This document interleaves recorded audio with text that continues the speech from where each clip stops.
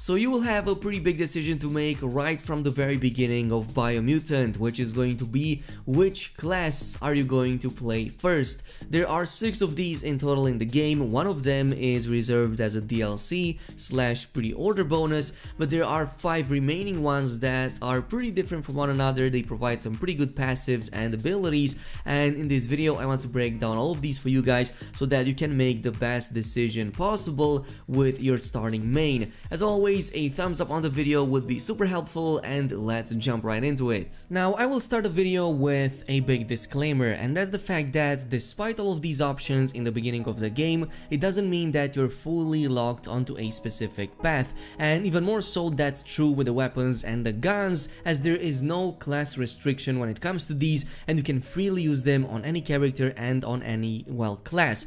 The only thing that matters is that if you min-max stuff, then yes, you have to pay attention to the class, breed and gear combination, and then there's also the subject of specific passives that each of the classes has, so we will talk about at least a few of these when it comes to each particular class. So I'm gonna start things off with the Deadeye. If you're one of the players that is still yet decided on what class to pick first, then maybe the Deadeye is gonna be the best for you, simply because it combines the best of the both worlds. So in this case it combines gunplay with melee damage, though I will say that in the case of the Deadeye, it slightly favors gunplay a little bit more, both with how it plays as well as with some of its passives. Now, one of the passives that Deadeye has is called the Perfect Reload, which sounds really interesting. Your ranged weapons are reloaded instantly, and your next magazine is granted a plus 20% bonus damage. The way this works in-game is pretty simple. When you're low on ammo, you will get a button prompt with the Deadeye,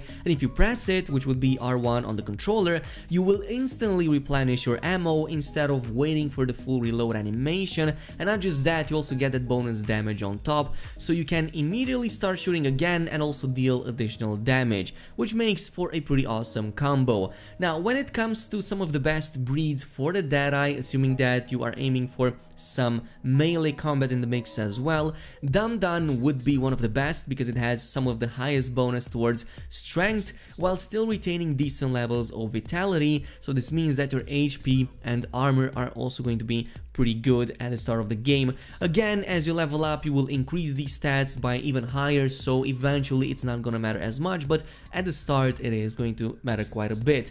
Now, the next one that I will cover, and yes, we jumped over the commando for a little bit, is the Psy-Freak, and the reason is because I just love everything this class is and has to offer. It's one of the only classes in the game that comes in with 1 active ability and 1 passive, and that active ability cannot be found on any other class in the game, which is the Spark Ball. So essentially you shoot kind of like an electrical ball. You have to bind this to a certain key combination in the game, and it will inflict damage the way you're facing, so you will throw it the way you're facing.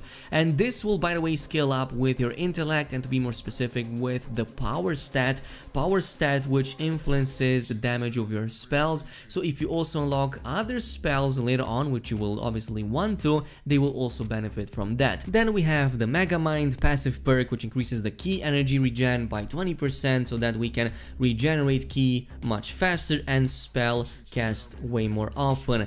Now, when it comes to specific breeds, there is one in the game that is very focused on intellect, and this will be the best if you're going for a pure Psy-Freak that exclusively focuses on spell casting, and that would be the FIP, because this one has the biggest bonus to intellect as a whole group. So this includes some of the highest power bonus, some of the highest key energy, and some of the highest regen that you will be able to get in the game. Now, theoretically, you can go with Rex as well, for example, since it is a hybrid, in case you want to go with something that also utilizes guns, but these are the 2 options that I will go with when the game comes out. Now, for the Commando, this is a really interesting one because it's pretty much the opposite of Psy-Freak and like the half of the Deadeye, as in it exclusively focuses on ranged damage, on gunplay and whatnot, though again, you're not restricted when it comes to using swords, for example. If you you want to use it with this commando class. But you get the Fury buff, ranged weapon attacks inflict 10% more damage to the target. Now personally I would go with the Murgle in this case. I haven't seen too many people mentioning this, but simply because it has the best bonus to crit chance and a pretty great loot chance as well in the process, and the barter skill is also very useful because you will get much better prices at the vendors, so in this situation it kind of fits that as well. Now luckily enough there is no shortage of ranged weapons in the game to use in this case. With a commando you have shotguns, rifle, automatic rifles, there's even like guns that you can use, though in this case we see the commando actually using a rifle, so it might be the best one to choose with this higher range, pretty precise, pretty high damage. You can make some really awesome ones in the game with some really powerful effects, and yeah, the commando class is gonna be really fun if you're just going to want to stay back and shoot people from afar and like just be done with the entire area.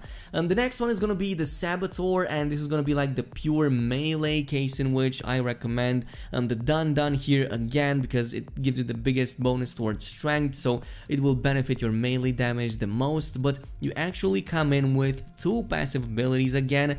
One of them is the Twin Silver Grip, which enables dual wield essentially, so melee dual wield skill, equip two different one-handed weapons to dual wield them, which is gonna open up a whole bunch of new attacks compared to having only one of these in one hand. Also, because you're using two one-handers, you will be pretty nimble. You're gonna jump from one enemy to another. I'm not sure if we saw any official gameplay up until this point, at least released, but yeah, if you play Assassin or Rogues in other games, this is the class for you. Essentially, this is exactly that. Even some of the bonuses are specifically for that. In this case, the Hypergenetic, your dodge energy cost is reduced by 20%. So yeah, you're pretty much the Rogue of Biomutant.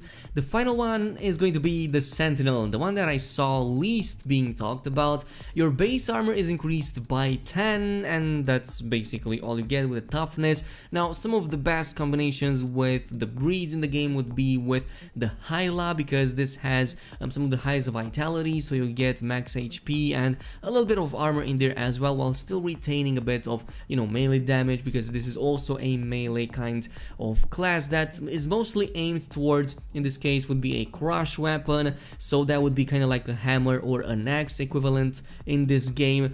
But you can also use like double-handed sword, and again, no restriction to other weapons either, and we can still see all of these classes still using something like a gun on the side, and you're gonna be able to use that with the Sentinel too. Now, of course, these were the 5 classes. There's, as I've said, a 6th one, which is the Mercenary. That's the one that you get if you get it as a DLC or if you pre-order the game, but I don't think anyone has clearance yet to actually make a video about it, so as soon as that's possible I will post a video about it.